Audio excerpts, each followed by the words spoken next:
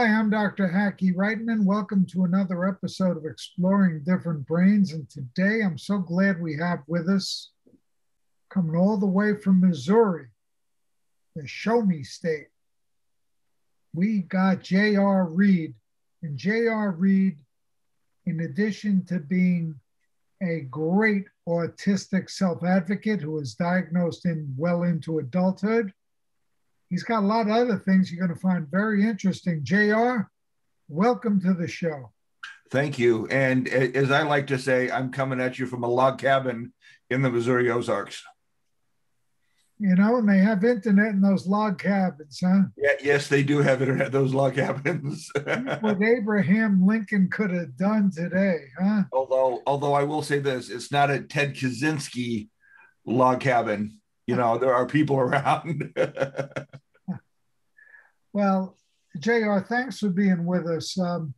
Thank you. You've done so many things. You're all over the place, speaking, writing, doing so much. Why don't you introduce yourself to our audience properly so they know all about you? Okay. Well, I was born in what I like to call a time before there was such a thing as autism. Autism was not first diagnosed until at least a decade after I graduated from high school. So there was no special education. There were no accommodations for me. Starting in fifth grade, I began hearing weird, stupid, and lazy from my teachers. My classmates were a little more colorful. As I got into high school, I kept getting told that I can't or I won't live up to my potential because they could see the intelligence in me.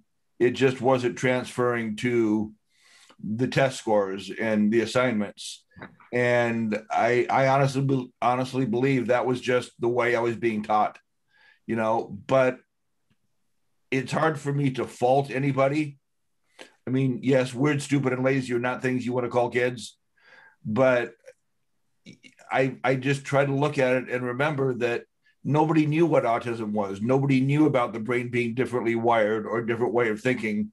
They were going off of what they knew at the time. Well, it was a different time. I remember when I wrote Asperger tools, even, more recently, it was, we're learning more every day. And that's why neurodiversity itself, with all of our different brains, is so important. And that's why self-advocates like yourself, who are spreading the word, are doing so much. Tell us about your experience addressing the Missouri State Capitol. Well, that was for Disability Rights Awareness Day, and they had an hour for speakers, and they had 11 politicians that got up and spoke, and then there was me to close off the event, and the event was to go and speak to their local politicians and kind of give them their stories and ask them to, please vote positive on bills and measures that had to do with disability rights. And I remember the first thing saying when I got up there was 3 things that freaked me out: large crowds, loud random noise, and movement that is not in a discernible pattern. Guess I'm in the right spot. And, the other thing I told him is, I live in a town of 4,000 people. So statistically, there's probably close to 100 people that are autistic in my little town. That, well, I'm the voice for those people that can't speak, just like you're the voice for the people in your community that can't or won't speak up. So it's so important for you to tell your stories and tell their stories and let the politicians know that, not in a threatening way, but this is your voter base. And, oh, by the way, the voter base has families, have friends, have neighbors that will all help to vote along these same lines. So you could very easily be voted out of office, or you could very easily be kept in office depending on your policies. Did you get feedback from that? I got a standing ovation. Oh, that's great. That's great. Now tell us how and when you got diagnosed with autism. I was diagnosed just before my 46th birthday, which means I went 45 years trying to be that round peg shoved into a square hole, or as I like to call it, 45 years of being shoved into a mold of the neurotypical. I covered the NHL for 13 years, covered the Anaheim Ducks for most of that time, had a season credential for them for all that time.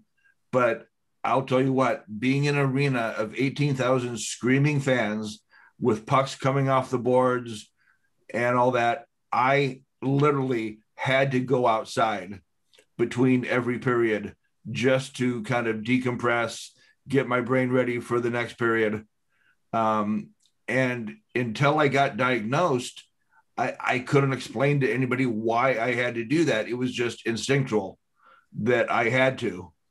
And people talk about their autism diagnosis or their whatever diagnosis is, being a negative experience. And to me, it was an epiphany. Like the skies opened up. I finally had an answer for all the questions that I had.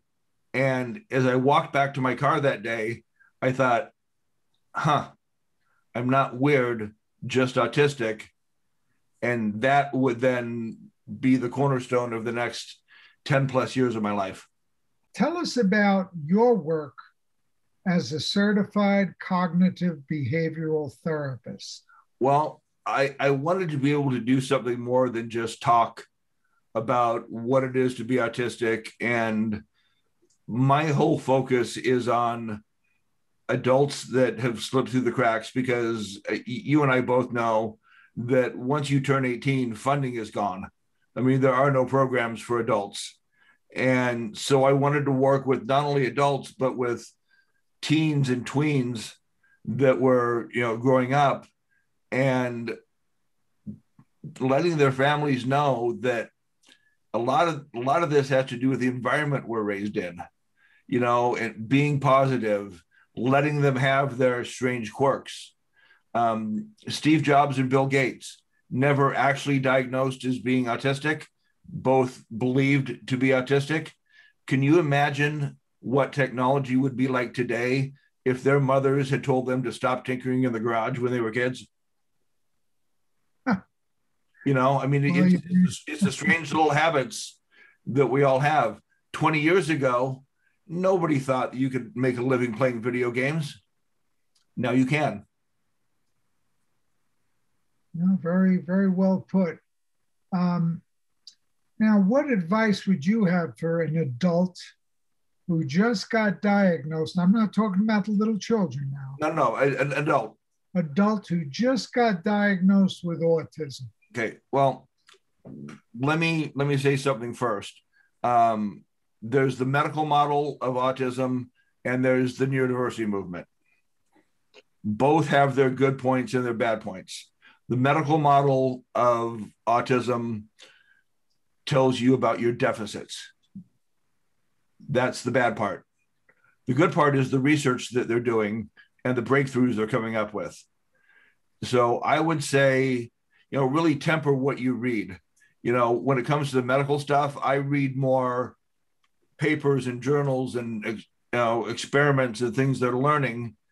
But when it comes to really feeling good about yourself and knowing what it's like to live an authentic autistic life, you go to the self-advocates, you go to the parent advocates, you go to people like Becca Laurie Hector, as you mentioned, Lyric Holman's.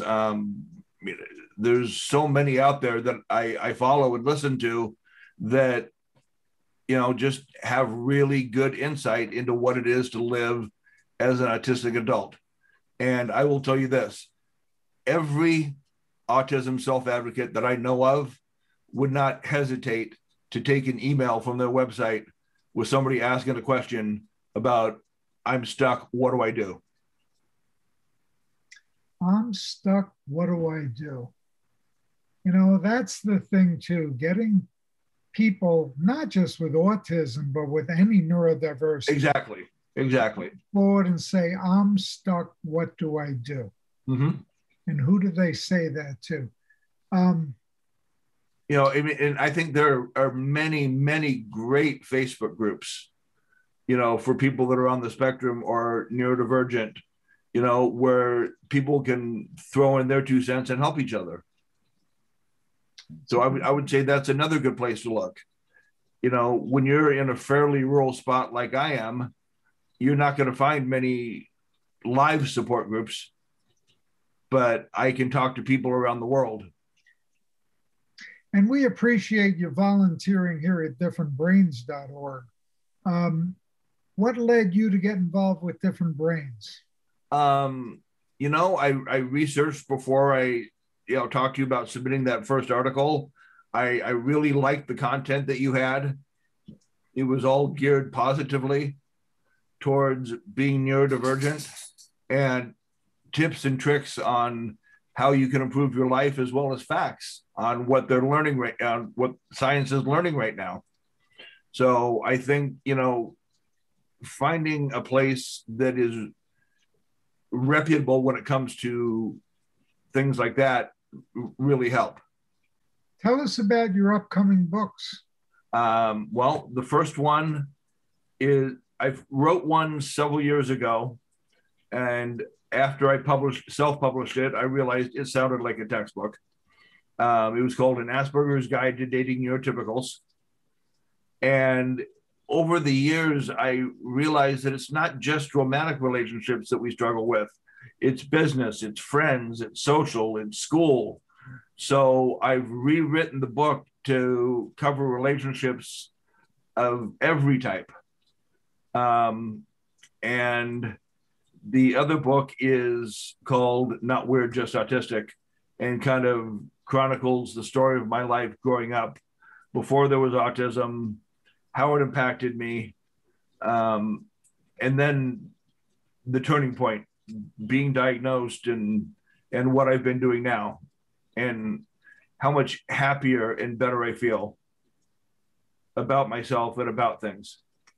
In addition to your books and your speaking engagements, what other methods of communication in today's world are you using?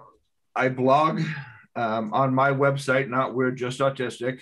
I do some pieces for you. I do some pieces for the Mighty, which and that doesn't deal with just neurodiversity. I mean, if you've got any kind of chronic illness, that is a great site to go to look for ideas and tips and stories from other people. But I would like to find some more outlets for me to write for on a regular basis. I just actually, about a half hour before we recorded this, I got an email from somebody asking if they could reprint an article that I'd written on traveling with my service dog. And she's writing a book on service dogs. And I sent her back, said, absolutely, whatever you need. By the way, I was thinking about writing a piece on traveling on an airplane with service dogs. If I write that fairly soon, is that something you'd be interested in? And she jumped all over that. That's great, especially nowadays. Yeah. It's crazy. I had a hotel reservation for later this month to stay in Hannibal, Missouri, which is the home of Mark Twain, one of my favorite authors of all time. And I just sent them a note that I would be bringing a service dog, just as a heads up. And they emailed me back that I would not be allowed to stay there unless he had a vest, a leash, and an ADA service badge. Well, there is no such thing as an ADA service badge. Those are all scams that people try to get you to spend money on. And in fact, when I sent them the ADA laws, it specifically said, you cannot ask for a badge, certification, any piece of paper that has to do with your dog being a legit service dog. Service dogs, there's a lot to be learned about service pets. Yeah, and just the very basics. There's only two things you can ask of a service dog. Is it a service dog? and what task does it perform for you? Only two questions a business can ask. Now, my point to the hotel asking for all that certification, when I fly, all they want to see is its rabies certificate, letter from my doctor stating that I need a service dog, and he can get on the plane. What's the certificate? Just a letter. It's not a certificate. It's just a letter from my dog, from my primary care doctor, saying that I think he would benefit from having a service dog. But do you need any other documentation besides that letter? Just a current rabies shot. Okay, gotcha. Well, that's good information for our audience for sure. Yeah. Right. Is there anything you'd like to cover today, J.R. Reed, that we have not covered?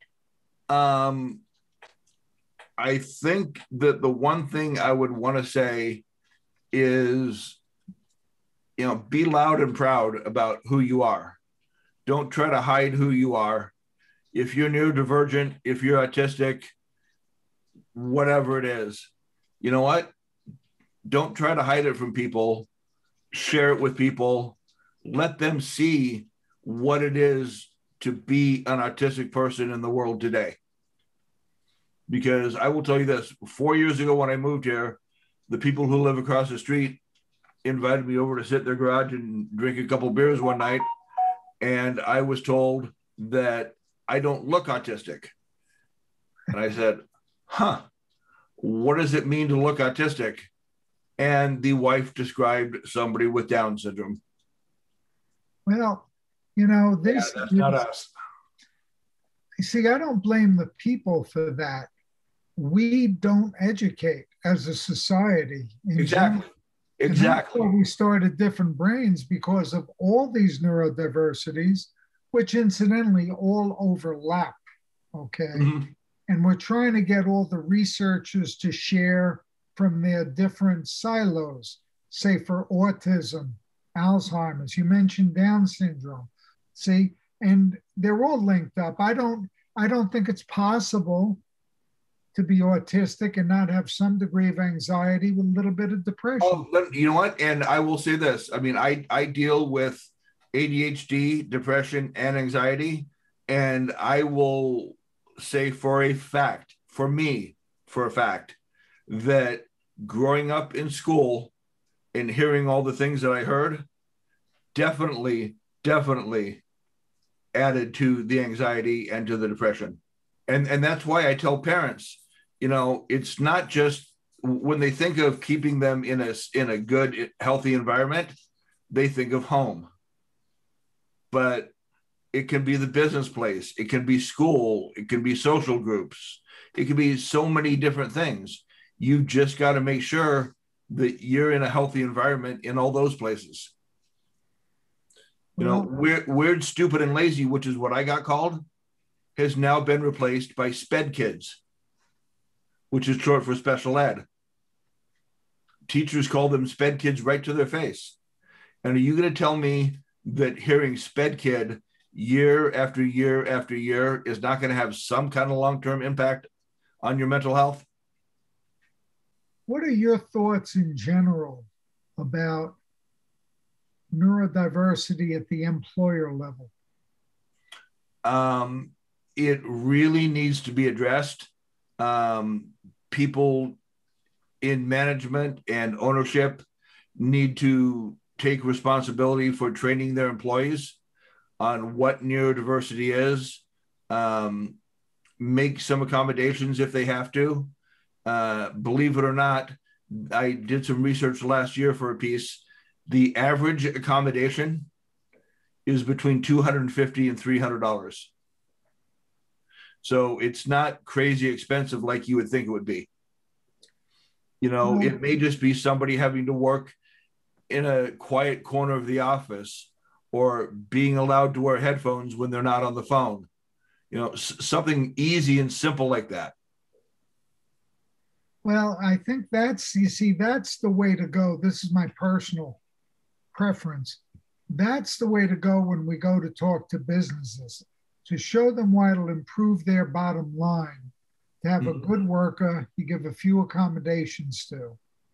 Hiring and firing and hiring and retraining is a very expensive deal. Absolutely. Kicking in 250 or $300 to help your current employee be more productive, way less than that.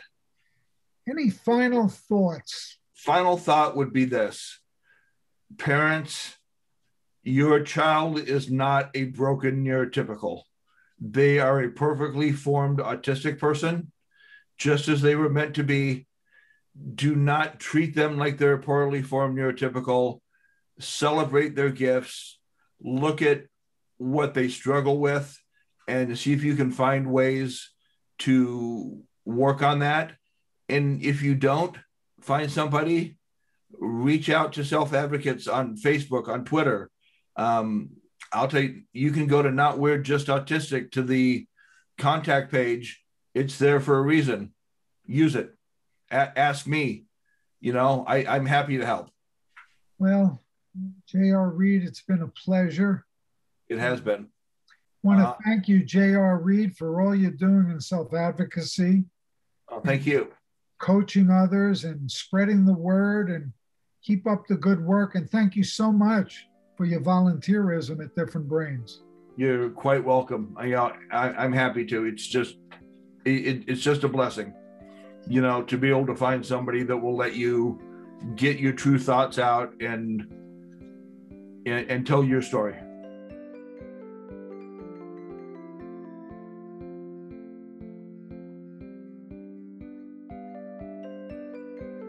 Exploring Different Brains is a production of Different Brains. Visit us at differentbrains.org.